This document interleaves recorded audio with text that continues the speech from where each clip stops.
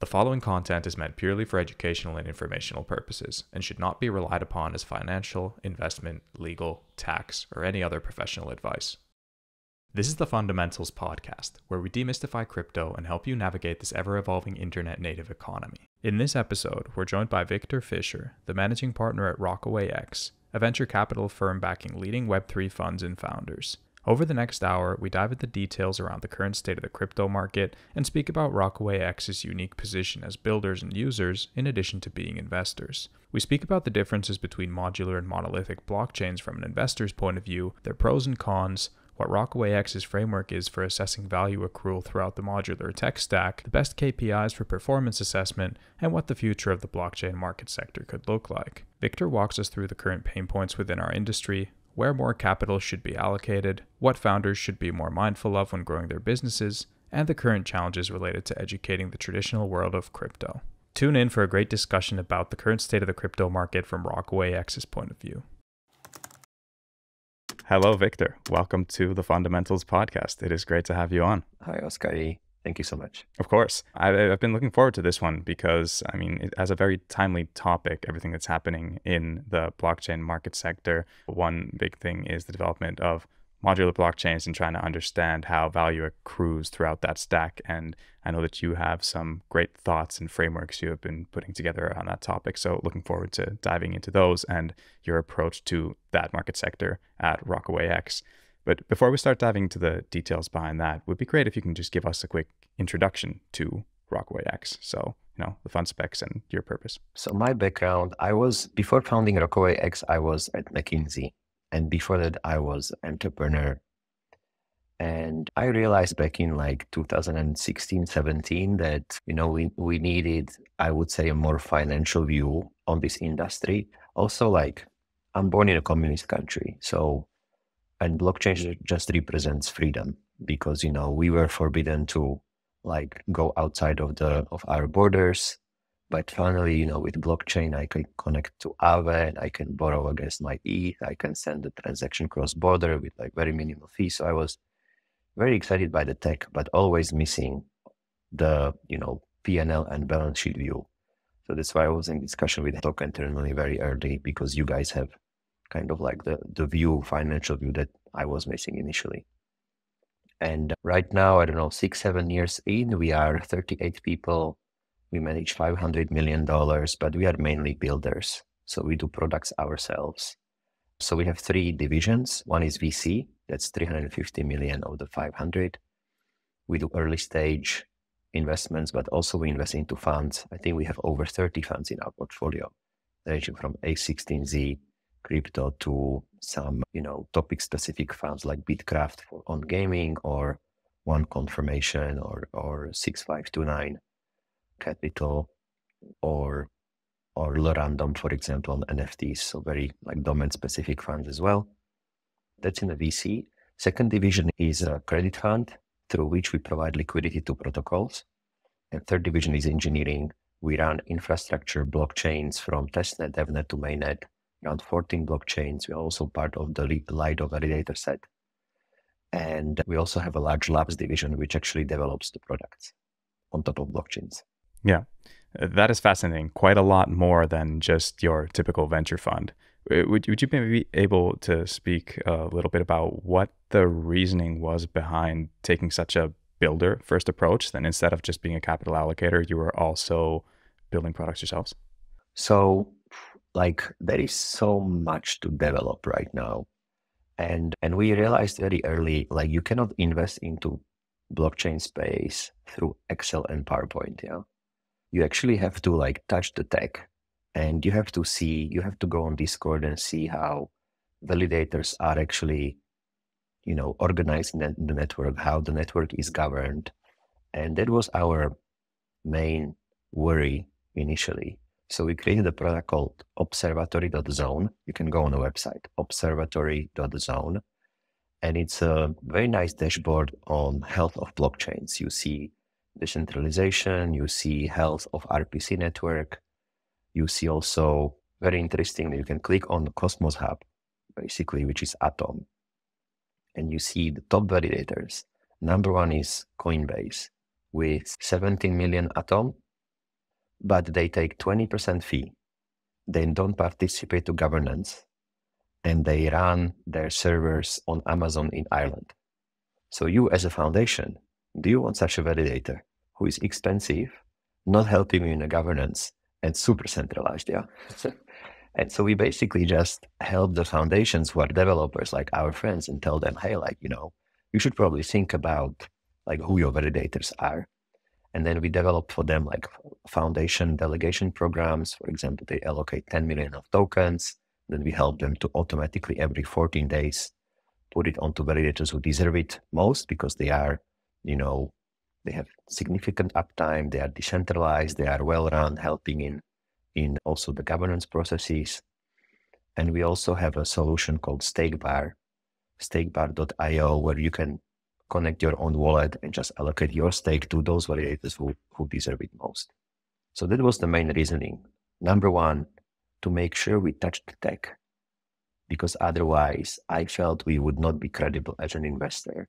And number two is just to provide value to our portfolio companies. Got it. And that is a really clear differentiator also to other capital allocators in this space. I feel that you're kind of in a vertical of its own for the time being. Is that fair to say? Yeah, I would say like they are all friends. Like we invest into them. Like this space is so broad, so complex that you cannot be experts on everything. But I don't know many VCs who actually have these, I would say, technical divisions. In addition to like technical divisions on the infra side, I would say we also provide liquidity to protocols, which I think is important because, as a result of this, we help founders ship their products faster. So I don't think it's enough to just invest into their equity and tokens, because then if it's a lending protocol or an AMM pool, they need liquidity also, that they need to bootstrap their traction initially. Yeah. And then we are also the first users of their blockchain. So I would say we are users first and then investors. And I think that's the approach that it should be, because you probably shouldn't be investing in projects that you wouldn't be a user of as well. So that is a great way to look at it. On the other hand, you have so many projects out there. Like, I don't know, our deal flow now is, I'd say like five projects per day. Like, how can you be a user of 5 projects per day? Yeah? So it's extremely complex. But I believe, that's why you just have to choose a couple of areas where you go really deep and there be the user. Yeah. And for us, it's clear, like DeFi and provide liquidity there. And for us, it's clear it's infrastructure, and they're just help blockchains to be better run.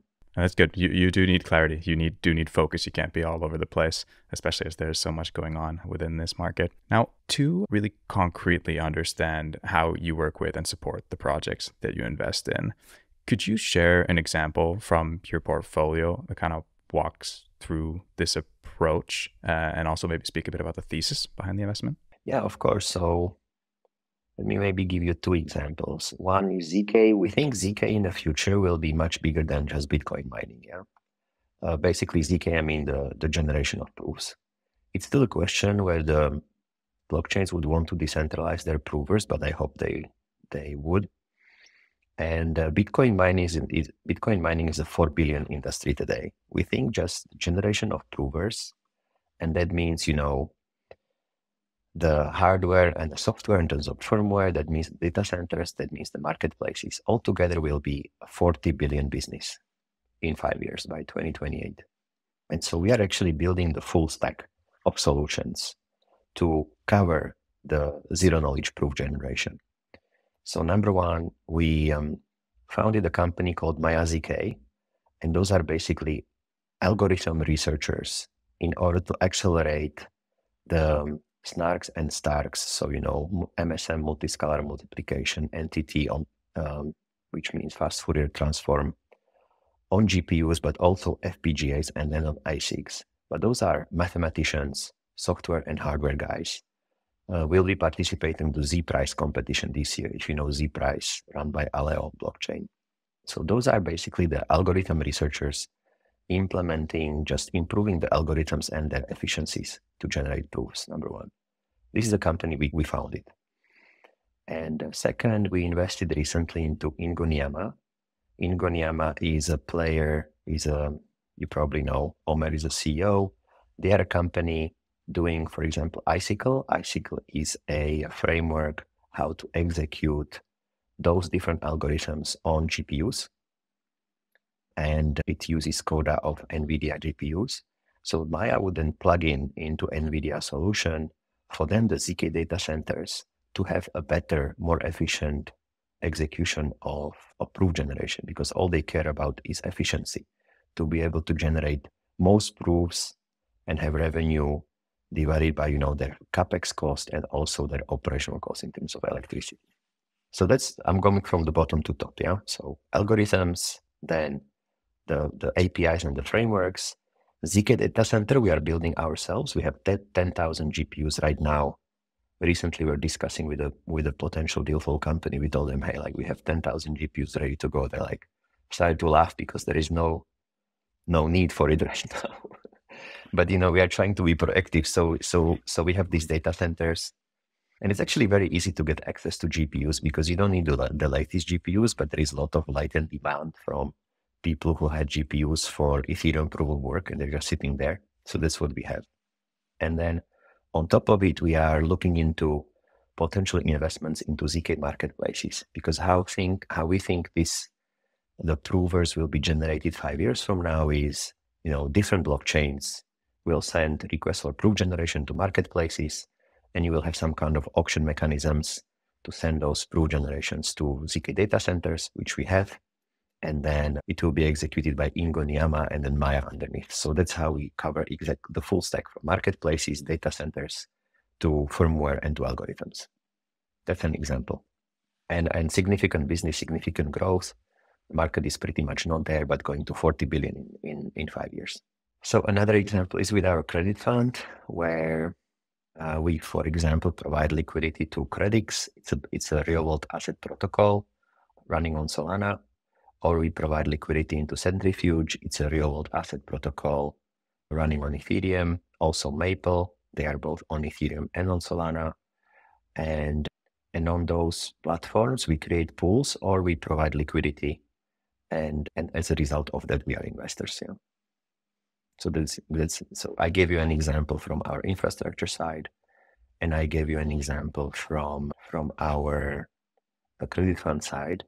We also, for example, develop some products. If you like, we recently invested into Risk Zero. It's an execution engine of zero-knowledge proofs based on Starks, and you can and we program ZK Wordle. You can take a look, zkwordle.rockawayx.com, and you can play Wordle using ZK technology. So the server doesn't actually know the word, but it just tells you whether you hit it or not. It's fascinating how well-rounded of an approach you have to this investing. I really like it, the way you're able to work with the projects throughout the whole tech stack and look at the market in that way, but then also contribute by providing liquidity and work with the project and helping them develop and build within the market. That is great. Now, if we move on to speak about blockchains, because you focus, like you said, on DeFi and infrastructure, the base layer of all the infrastructure in crypto are the blockchains. So that's a good place to start. And that's one where still, as we're trying to understand the similarities and the differences between previous technologies and softwares, there are a lot of frameworks that need to be kind of built to understand how to best invest and understand the kind of value accrual potential in these technologies. I want to start with somewhat of a high-level question to understand your perspective into the main differences between modular and monolithic blockchain architectures, and specifically as an investor, when you look at them as things that you would allocate capital into, what the main differences are there. Well, there is one clear difference, is that in modular blockchains, one of the three key actions is outsourced to another layer. So whether it's execution, settlement, or, I hate the word, but data availability. Yeah? I think it's just a very confusing word. I would say data proof or data storage. I think it's a better word, although it's not stored forever, but outside of archive nodes. But it's it's a modular blockchains are blockchains where one part of the overall process is executed on a different layer.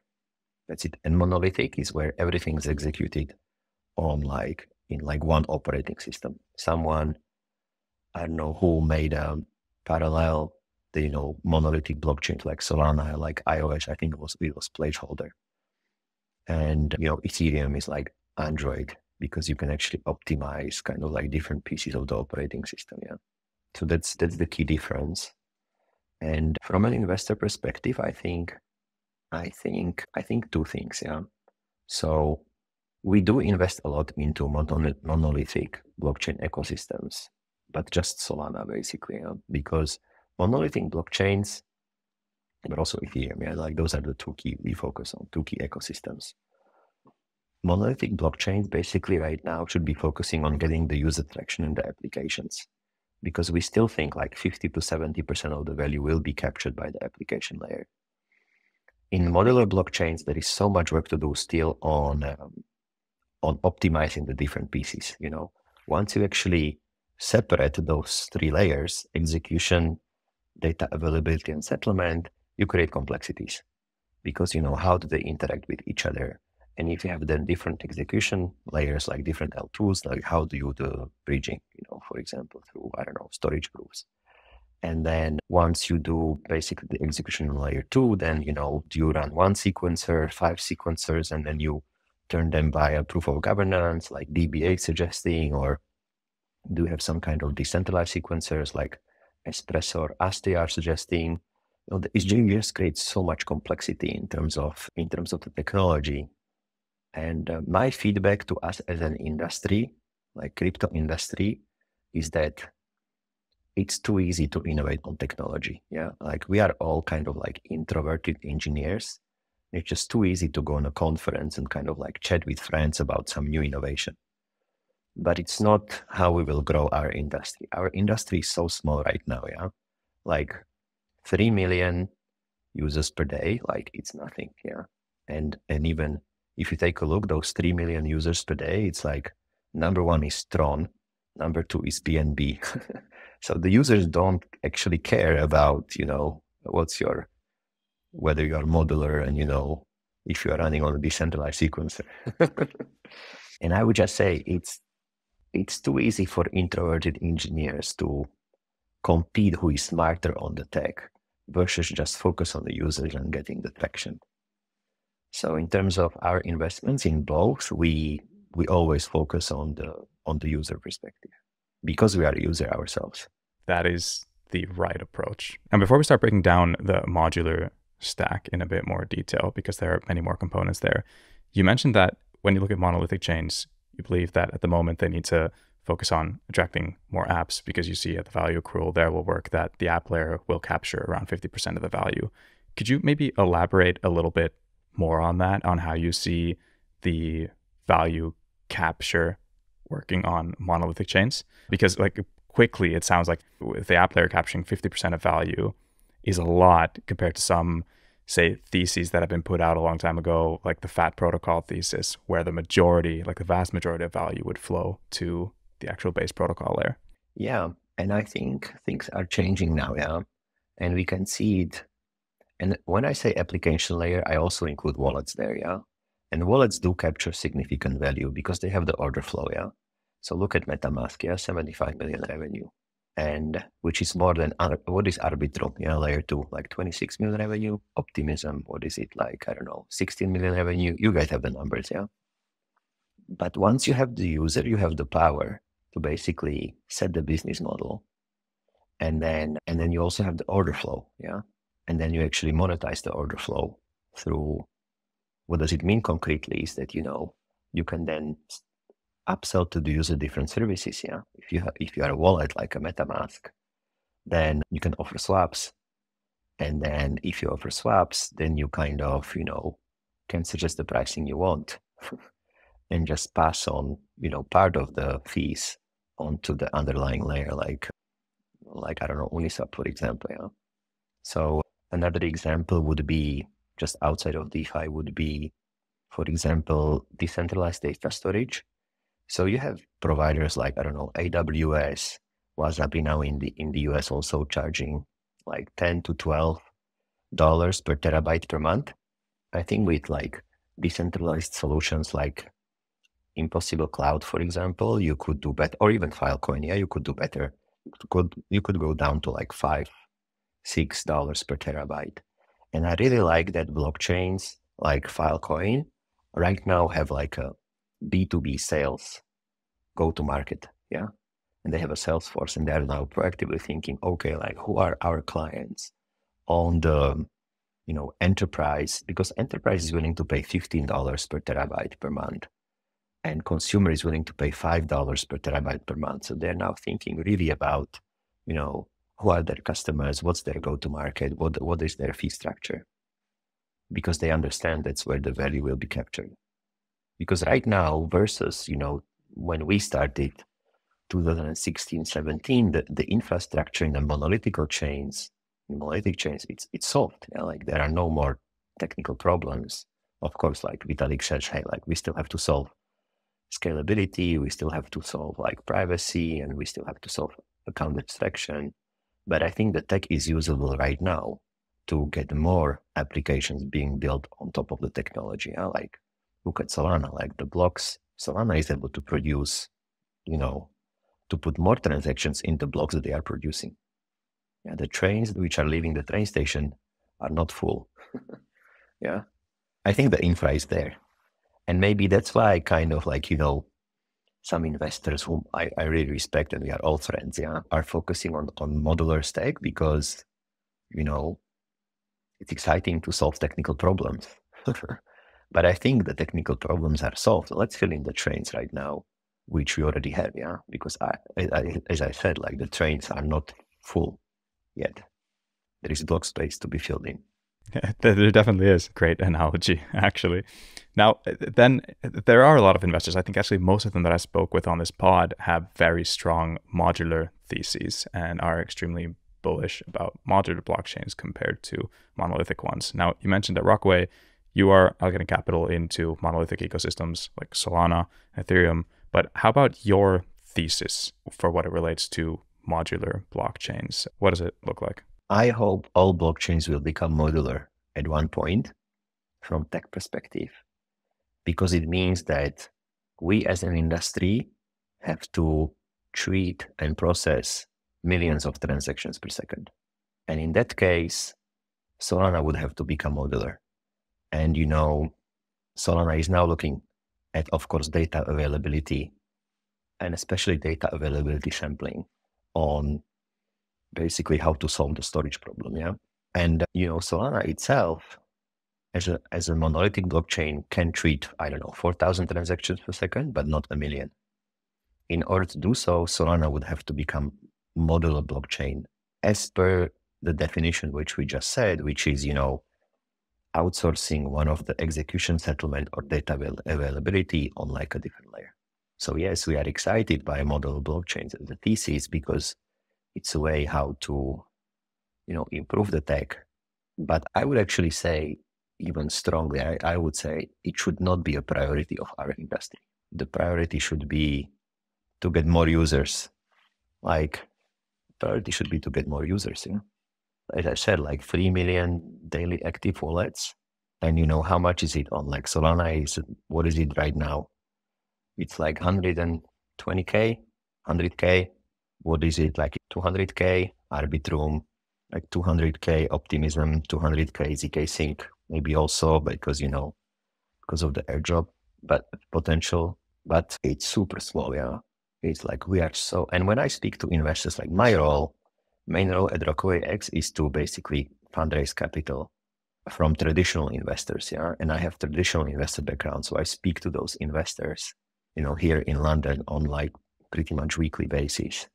And, they ask me, hey, like, what's the ChatGPT moment of blockchain and crypto? Tell me use case, and the impression of our industry right now within those people, and I think those people do matter.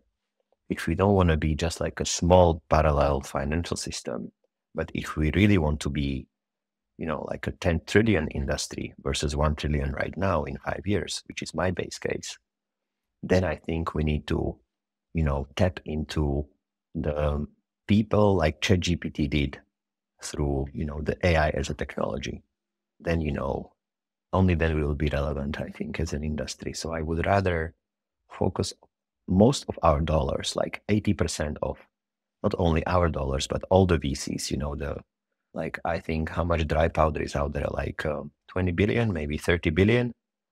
I think it should be oriented 80% of that towards applications and 20% towards infra and modular blockchains versus the other way around, which is the impression I have today when I go to ECC in Paris. That is a very against the stream take, but I love it because you also are able to kind of break it down into components that are understandable, and it makes sense that should be the case. The capital should be going to the application layer. Now, another thing that came to mind when you were speaking about Solana and how you believe it should move towards more of a modular stack is I would love to set up like a roundtable discussion, have Anatoly on and you and some other investors who also had opposing views on, say, the modular and monolithic stack. Because I spoke with Anatoly a few months ago and I asked him this because I tend to agree with you that when we scale into a fully crypto native future where we have millions and even hundreds of millions of transactions per second, Solana's monolithic base layer chain scale to that? Anatoly's take was yes. But I also tend to agree with you that maybe there might be some modularity needed to make that happen. So that could be a very interesting discussion. It also depends on the time frame. Like I believe so much in our technology and I believe so much in the fact that it's needed. And I tell you why, yeah. My bank recently fired me. My bank fired me because like I sent some transaction on a crypto exchange and because, I thought it would be time to buy Ethereum, no investment advice a couple of months ago. And then they fired me. They said, like, you cannot explain a transaction on your like monthly report. And I don't think it's fair, yeah. And also, like recently I was sending some money from Czech Republic, where's my main bank account, to London. And I was sending $8,000 and I paid $500 in transaction fees, including the exchange rate, yeah, from like Czech crowns into British pounds. And I think that's just pure evil. That's pure evil. And imagine if you did this on the blockchain where, the execution and the settlement, like of your, for example, Uniswap transaction between the Czech crown as a stable coin and the British pound as a stable coin would be instant. Here I had to wait. It was over the weekend, so I had to wait until Monday. And it would be instant using Uniswap and would cost me on Solana like nothing, yeah? Like very, very small amount of money. And ultimately on Ethereum through modularity also very small amount of money. And this is what I'm excited about, yeah. And that's why I believe strongly in our technology. So that's why I believe we will achieve the 10 trillion industry in 5 years. That's like my base case. And we have it like really calculated, bottom up through all the layers. We think the industry will be 7.7 trillion by 2028. And I hope we'll have many more users than just 3 million daily active users. Yeah, I think, do you know daily active users of ChatGPT? Would be interesting to know. Don't remember them out loud. I think, is it over 100 million? 180 million users. So let's assume these are daily active. No, this is monthly active. Yeah. So I don't know what is the monthly active of our industry, but if it's like 3 million daily, maybe, monthly would be like 10 million because like we use it on average. Yeah, so I would say like ChatGPT is 10x us. So if we 10x the number of users by 2028, I think would be cool, yeah? And maybe we can do it even more, so which would mean like 30 million daily active users. And of course, like everyone should do more than just one transaction. So just, calculating like this, I think, and maybe Anatoly is less bullish than me because if we really need like 1 million transactions per second, which is like huge amount of millions per day, then of course you would have to scale Solana further. So I think it's just, we will see. But modularity is a technology which I hope ultimately we will need. Sure. Yeah, I definitely understand the thinking behind that thesis, and I love how bullish you are. I don't think it hurts to be that optimistic because there are grounds for it, definitely, and the clear need for it, the perspective through which you're looking at it. And it's funny you said that your bank canceled you or just blocked you because honestly, I didn't want to cut you off there, but 3 days ago, I was on the phone with my old bank from Finland, because they had cut off my account. I have no access to my, fortunately, a bank account I don't use anymore. But there's a couple €1,000 stuck in a Finnish bank account because of a crypto transaction they flagged. And I'm now a high risk client, and they won't open it up unless I provide every single kind of account statement from all exchanges. And yeah, probably not going to do that for them. But yeah, it feels weird when it kind of hits you, because I haven't had that happen before, even though I've been doing quite a lot of crypto transactions. I think it goes against freedom. Yeah. And that's, it reminds me of, when I was young, and again, we were in a communist country and we did not have the freedom to travel, for example, or say what we wanted. And I have the impression that the traditional financial system is now exercising just the same amount of, I would say, limits to us. So it's kind of like goes against my values. So that's why I'm in crypto. It definitely does. And it is great to have a value-driven approach. Now, when we think of the full modular blockchain stack, you've made it clear that you see the app layer capturing the majority of value. It would be really interesting to get a walkthrough of your full framework for assessing value accrual throughout the modular stack, so we understand how you see things playing out. Yeah. So it was mainly prepared by Philip and Marek from the team. Yeah. But I said, hey guys, like we have to somehow estimate like where the value is. And so as we discussed, so the applications are closest to the user and controls the distribution. So that's why we think the applications will capture 50 to 70% of the value. Moving down, the L2s, their main operating cost is data availability and ZK proving. And so L2s still have a strong power of setting their fees, yeah. And I think that's also a problem why today they don't have an incentive to decentralize their provers, because it's just so much of their revenues, yeah. So look, for example, as I said, like Arbitrum is $26 million. And how much does it cost to run a sequencer? Maybe 100K per month maximum. So like 1 million per year. So those are like hugely profitable companies right now. And I think in the future, however, I think, because of the EVM layer and also the SVM, like Solana virtual machine, I think through, for example, Eclipse, which is now firstly supporting SVM and EVM through Neon protocol, you will be able to actually switch from one L2 to another as an application owner if the L2 becomes too expensive. That's why we think the L2's value capture will be lower, and we estimate it to be between 20 to 30% of the overall value capture. Now, the data availability networks is, in the future, in order to scale, like you cannot scale just by still storing the data on L1, because what can you put in a block right now on Ethereum? Like 120K? How much is a transaction in every ZK layer? It's maybe like, 50 bytes. So you can put like, 2,000 transactions per block on L1. But first with proto-dank sharding and then with dank sharding, so the DA layer on Ethereum, and also solutions like Celestia, you actually have the ability to store this transaction data in a different layer. But I think, it's just a database. So how much an application in real software is actually paying to the database provider? Yeah? And that's why we think there are strong network effects. And so that's why, DA networks would capture, relatively low, so 5 to 10% part of the value. And again, like the switching cost would be relatively low, because you can just basically, choose a new data availability network where to store your data. So, which brings us down to the ZK proving networks. So, but this is on the right, this is more on the settlement layer, so on the execution layer, you execute a transaction and you generate a proof, and then you send the proof to the settlement layer. Now, this generation of proofs, we think you will have to settle more often than ZK Sync does today, for example, once every 24 hours. Plus, you will have fast track for users to just generate their proofs even faster, even more frequently.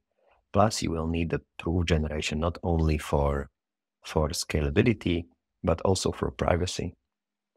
So there will be huge, as I said, like we think this industry will be a 40 billion industry by 2028, and it will capture around 2 to 5% of the overall value, because you still have to, pay to generate the proofs. Which brings us down to the settlement layer, and we had a long discussion, like actually how much of the value would the layer ones capture, and we actually think not so much, because actually you are now putting, of course, like most of the value capture will be up on the applications, and the execution layer will be captured by the L2s. The storage layer will be captured by data availability networks. Underneath, the provers will capture some value. Now, how much would you actually pay for settlement? Yeah, we actually think the value would be relatively small. However, there is a monetary premium for just the base token.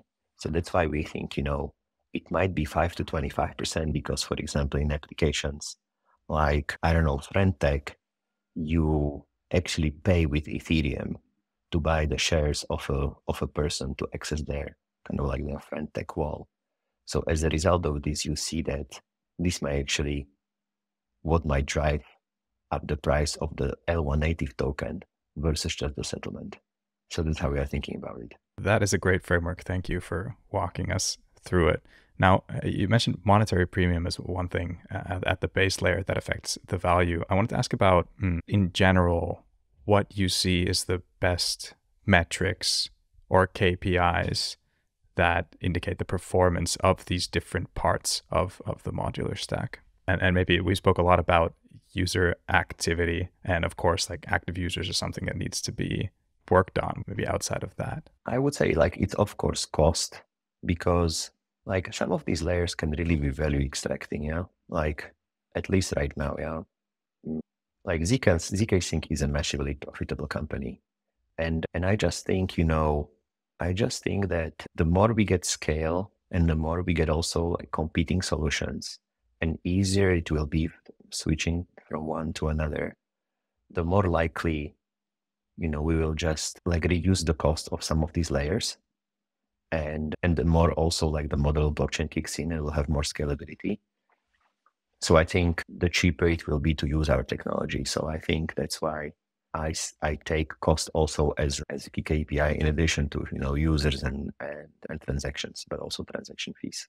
And then of course developers building on blockchains, and also the throughput, so transactions per second. Solana has a conference, Solana Breakpoint, next year, so we are now like running through some numbers on Solana, and these are the metrics we are looking at. We are looking at actually. It's very difficult to know the developers. I know there is developer report by Electric Capital, but we look at downloads of NPM libraries, which is the libraries that developers have to download to be able to develop the front end for the application.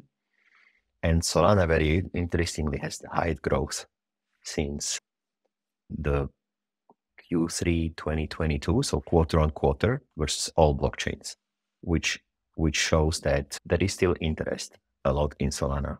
And developers are downloading the NPM libraries.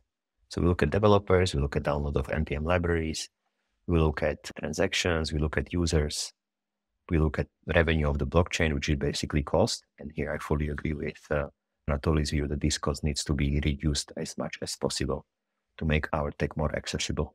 Yeah, those are the main KPIs.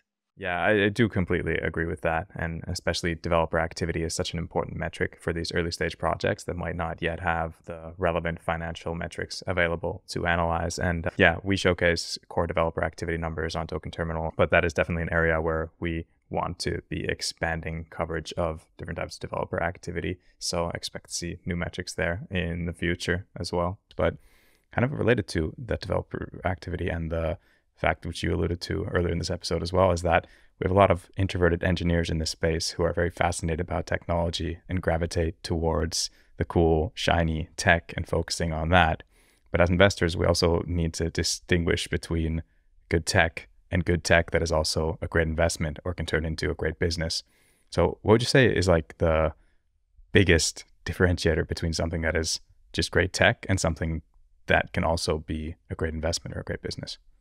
I would say it's the market and the go-to market, yeah. And I just wish like the founders were more focused on these areas. But it's it's starting to be the case. Yeah, like for example, Eclipse, from Eclipse reached out recently saying, hey, like, we are now thinking of a go-to-market to Europe. And Eclipse is it's an L2. Yeah, it's basically an L2, which is kind of like leveraging some virtual machine, leveraging Celestia for data availability, leveraging Ethereum for settlement. So it's like a combination of the best of all worlds, although it's optimistic right now, but should be leveraging risk zero down the road for also the proof generation to become zero knowledge based. But they reached out saying, hey, like, how can we think about our go-to market in Europe? Yeah. And they reached out because we are one of the larger ones in Europe. And I think Solana is also really, really good in thinking about just how to reach more developers. They have KPIs on developers. They are creating all those hackathons. Last hackathon was 907 submissions. So again, but I think this is just, normal thinking of an investor. Like the tech is not necessarily what will drive a great business. And that's why we recently passed on some investments.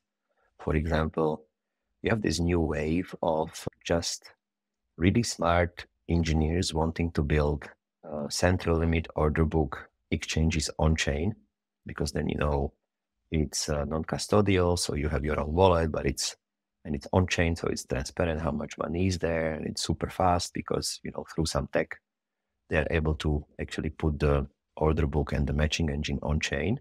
And they believe just developing this technology, the users would come. And sometimes we challenge them on this and we say, hey, like, so how do you actually want to bring the users? And they say, well, once you have the liquidity, because then, of course, you have such a central limit order book, it can be like a central across all different elements of DeFi underneath. So you can tap into liquidity of Uniswap. And then, for example, the first users could arbitrage between Uniswap and centralized exchanges or, the limit order book on that layer. And I don't think it's the case, because then we call the market makers, we call the potential clients and we ask them, hey, so would you actually market make on these solutions? And they would say no. First, they want to see, how much money they would make. So I wished founders were more thinking about the value of their product for the end user versus just the tech. It's not build it, they will come. We're not there anymore. It was maybe 2016, 17, maybe 18, but not right now. Got it. That is well said. Now, if we look at the broader market and zoom out a bit from this just pure blockchain discussion, what trends or market sectors within crypto currently stand out to you or might not be getting the attention that they deserve? So we are still a lot of infrastructure investors. We think of the 7.7 trillion market size, we think we will achieve in 2028, 3.5 trillion will be in infra, around 3.5 will be in DeFi, so finance 24/7, which includes stablecoins and payments. And then the remaining 1 trillion will be in Web3 consumer. And I'm actually excited about like across, yeah. So in terms of applications, I'm excited still about stablecoins and its potential outside of US dollar.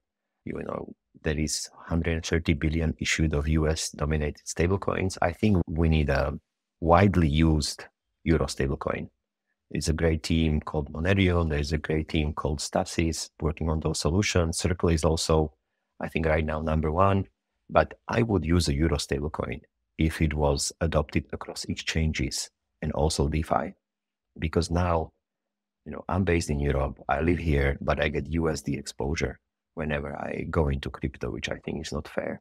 And also MiCA, as a regulation in Europe, is limiting the usage of US denominated stablecoins to 500 million volume. So you get regulatory pressure from that side. So we need, for example, Euro stablecoins. So I'm excited by that.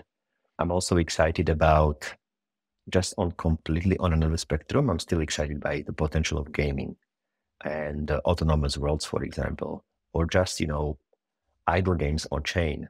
So take a look at, for example, Angry Dinos. It's a game which is, it's an idle game created by a team who created Idle Miner Tycoon. It's one of the top revenue generating idle games. It's a Web2 game, and Angry Dinos is a concept using Web3 why they're excited about Web3 is because in Angry Dinos, you create resources. So idle game is a game you play, a couple of times during the day, and we're not logged in because you are at work. It just works, your little players are doing something. In the case of Angry Dinos, you are actually combining resources to build something like a rocket to escape the current planet, which is under threat. But if you create resources in Angry Dinos, then you are able to swap them using Uniswap on Polygon. So actually the economical aspect of those games is completely linked to the Web3 technology and the Web3 ecosystem. So that's what I'm excited about, like fully on-chain games.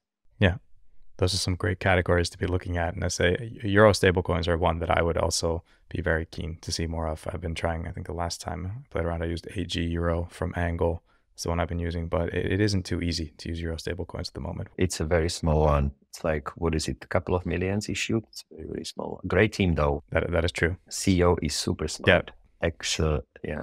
Super smart guy. Yes, yeah, had him on the pod also a few months back, and after that decided that I need to support the project and use out AG Euro. But using a stablecoin, especially as like an off and on ramp, it's so important to get the integrations in shape, like even with the centralized exchanges. And when you don't have too much issued yet, it's tough. One more example, I would say, we are still excited about DeFi, but DeFi is dead right now because there is no yield on chain. So, what is now like Aave or Compound yielding you, like maybe 3% on USDC? It's not competitive versus what you get on US treasuries, in a traditional world. So now you have companies like Ondo Finance putting the US treasuries on chain. But I think it's actually counterproductive because it creates even more intermediaries. So we are saying blockchain is disrupting intermediaries, but when we put US treasuries on chain, we create even more intermediaries. And so I'm more excited about just crypto native use cases generating more yield. And there are none right now. Look at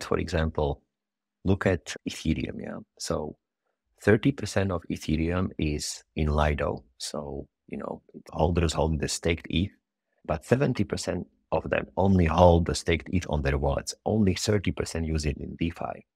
And this 30% of staked ETH, which is used in DeFi, it's only used to borrow stablecoin against the staked ETH. People are not using it to generate yield. Maybe you have Ribbon Protocol who is able to generate a bit of yield on your staked ETH, but that's it, But we need more like really interesting use cases to generate yield in DeFi. I think part of it will come from restaking, so solutions like EigenLayer. But I think insurance is also a big segment which has not been disrupted right now with the blockchain. But in traditional world, it's a massive industry, and we could really, automate, I would say, the back office of insurance companies, but also help them to increase the ratio of capital they hold versus how much they can actually insure. Because from a regulation perspective, there is a certain threshold. But we have some ideas also how to do that. I'm also excited by, for example, Ethena.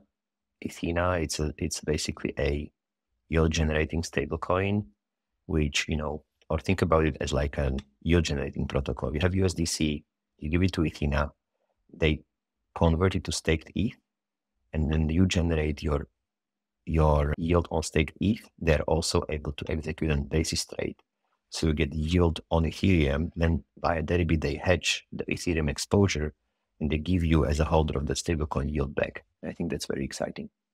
So I'm excited about all of these like DeFi innovations still.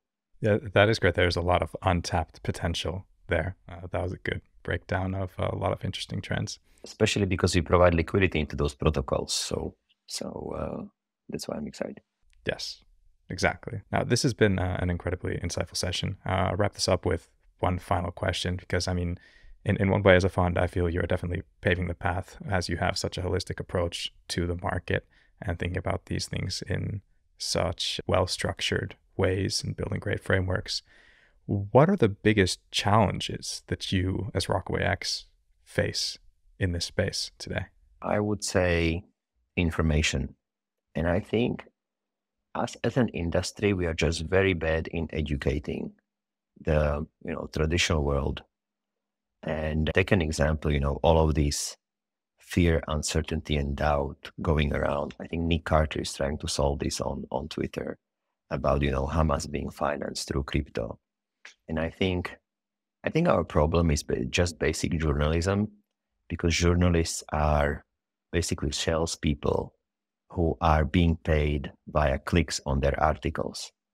And, it's just too easy to communicate on, topics like, hey, like Bitcoin just, rose 70% in value, or Solana just lost, 80% of its value in terms of a token. I think it's just too easy.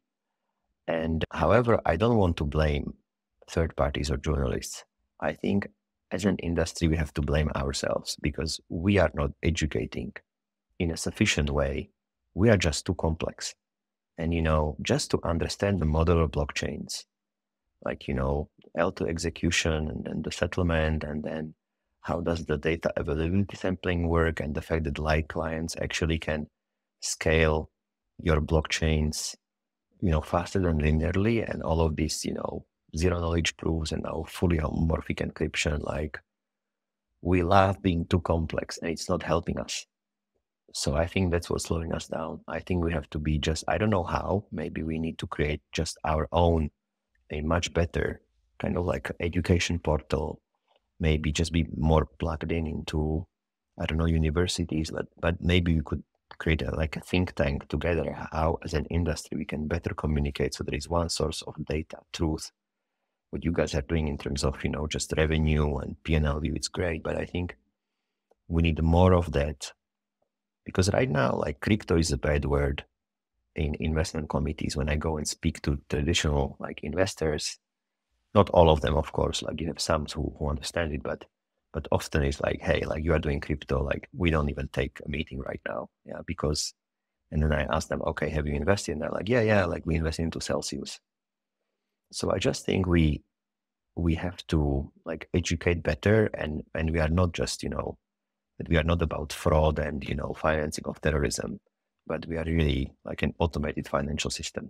I agree with you 100%. That is a massive pain point. And I feel that that is actually one big reason as well why we started doing these podcasts, is to kind of speak about things that filter out the noise in terms that would be easily approachable and understandable by people looking from the outside in to understand what is actually going on. So thank you, Viktor, for joining me today to give some context into what is actually going on and how you are approaching this space. I really enjoyed the insights you're able to share. I'm sure a lot of people find them very valuable, and I hope we can do this again and maybe make it a reoccurring theme to kind of touch on the latest developments in the market.